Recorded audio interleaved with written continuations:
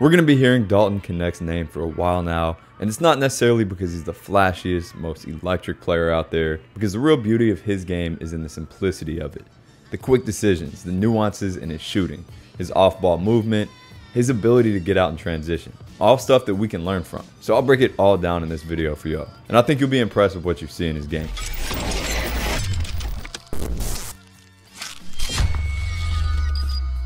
So first off, let's dive into his shooting a bit. And one of the first things I notice is how rhythmic his footwork is.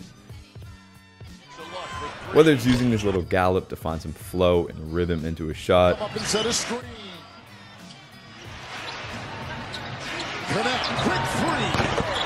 using these bigger hops to time everything up and quickly pop up from there, using low hops like this as the ball is in the air so that on the catch, he's already in rhythm and straight up into the air. Maybe adjusting the timing of his dribble to align with his footwork better. Or even just having a general feel for timing up the catch with his footwork. This is something that can be worked on, but also comes down to finding these little tools to create rhythm efficiently in a game. He also has a great mix between being able to get on balance and also being able to shoot off balance and dynamically when needed. So sometimes he'll be moving at a high speed and really put force into the ground with a hop to stop himself and jump more straight up and down. On the flip side, other times he'll allow that momentum to keep going and fade a bit. And if you're able to do both of these, making tough shots more on balance and easier, and also dealing with imperfection and off-balance shots when you can't do that, your chance of being a high-level shooter dramatically increases. Also, notice how patient he is on contested shots. Pulling a hezzy jumper over Bol with this level of calmness is crazy. And then again to tie the game. And on all of these, he knows he has a contest, but he's not worried about it. And that's the level of focus that really scales up to tough shot makers at the NBA level.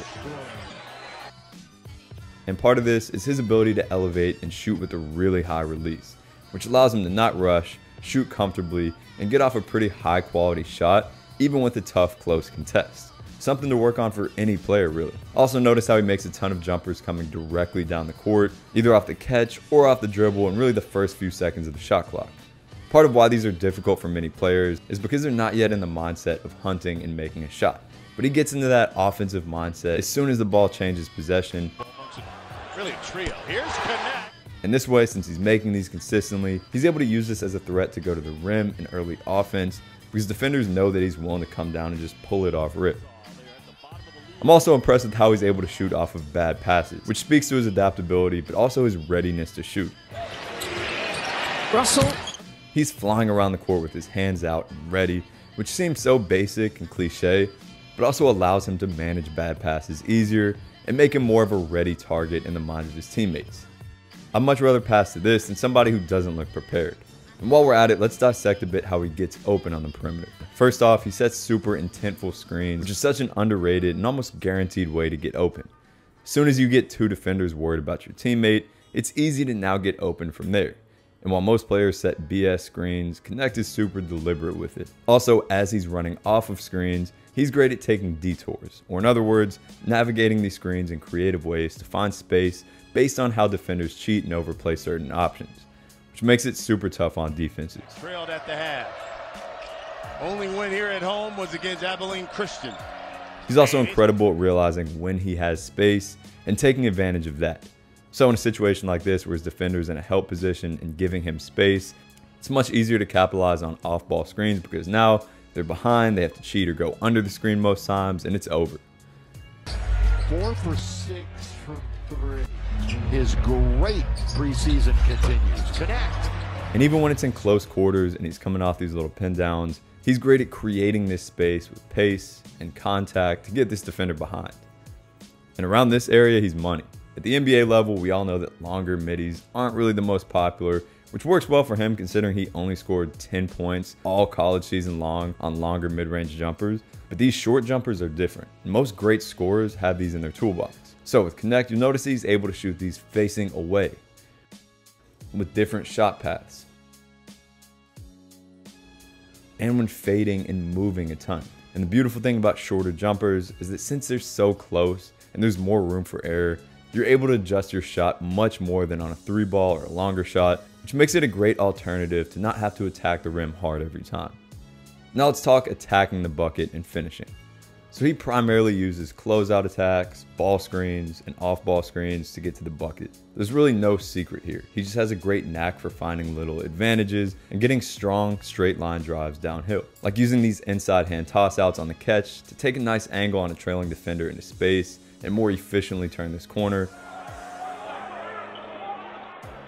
Or navigating the floor to create distance from his defender, causing a nice closeout, and then catching it with perfect timing and readiness to take advantage of it explosively. Now, once he gets downhill, he uses his athleticism in really strategic ways. First off being this gallop 2-foot finish where he goes outside inside to get some power going, momentum towards the rim, and stability considering it's off of 2 feet. This also smoothly turns him or rotates him a bit so he can go shoulder to chest, which he's one of the best at I've seen in a while. And being able to go up, clash with this vertical defender, hang and finish definitely takes hang time and focus, but makes it super tough for shot blockers since they can't really do too much about it. The feeling is they will be 72-65. Knecht gets good position. And then sometimes he goes with what I call a 1.5 foot finish, where he technically jumps off of 1 foot, but he takes these last 2 slower, longer strides, and that first foot is on the ground until really the last second. He's up on him right now. Late shot clock offense again. Wright stays with him. Knecht on the drive. And then with the higher speed, he often jumps from pretty far out, which can throw off the timing of defenders' jumps and either puts them in the air before they're ready or allows them to jump past this defender who's going more straight up and down. Knecht, boy, that's my world. Knecht back. And lastly on this topic, let's talk about how he attacks and maneuvers ball screens. First off, he plays at a pretty tall height, which is something important to note because most of the coaching you hear speaks to always being lower. And while being low absolutely is valuable, for taller players navigating a ball screen situation, for example, especially doing so with more patience, an upright posture may be a good way to go. So now he's able to quickly pop up into jumpers, see over the defense, and catch defenders sleeping while still being very explosive off the bounce. He also has a great feeling for this strong side gap. In other words, reading how much space he has here and if this defender is in that gap or not. If he does have space, this driving lane is much more reasonable and he's able to take bigs one-on-one since there's not a tight gap here. But if it's not open, he's looking to adjust and angle a bit back towards the middle. And as he does go back middle, he loves to use this little hop to create some rhythm and contact with his trailing defender. Out the screen. Works his way inside his mid-range. Now in terms of setting the screens up, once again, you'll see this kind of rhythmic gallop to set it up, which allows him a window to read the play, and then a comfortable footwork to go either way out of it, but especially being able to reject that screen more efficiently if his primary defender is jumping over that screen, like they often will. And the great thing about rejecting screens is that once you get an advantage, you got a lot of open court ahead of you. Now lastly, let's talk about transition, where he actually scored the majority of his points in college at a really high efficiency. At the most basic level, he just knows when his opportunities are and capitalizes on them. On turnovers and long misses, and even on made shots, he has a feel for when the other team is tired, maybe getting comfortable, and he gets out from there. And you'll see his first step off the blocks going the opposite direction is elite. He fully commits from step one, and that's what gets him this advantage most times. Where DeLeon's got to improve. Griffin takes it, he ripped it right away. He's got Knecht ahead of the field. From there, his ability to map the floor and find running lanes is fun to watch. These lanes aren't all about certain spots on the floor, but also about where defenders are. So here, for example, he finds a lane right in front of this defender, but far enough to where this guy can't play between two. Here he gets wide and runs it a bit slower of a speed to not get too ahead of the play. And then here he gets across the court to take this lane in between these two defenders. And even with the ball, sometimes he'll use this cross-court angle to attract multiple defenders, which opens up teammates but also causes confusion in terms of who's actually supposed to stop him. And what's also really cool to see is how he times up his strides with the ball by using either these little stutter steps or long strides so that he's jumping exactly how he wants to from where he wants to. And then lastly, worst case, if he gets all the way down the court in transition but still doesn't get anything, he stays in it mentally and often ends up getting easy buckets in the secondary break because he beat them down the court and they forgot about him. Meshack, pedal to the metal. Nice poise. Ziegler goes cross court. Knecht. So hopefully you guys take something from this video. Again, the simplicity of his game is something to really study.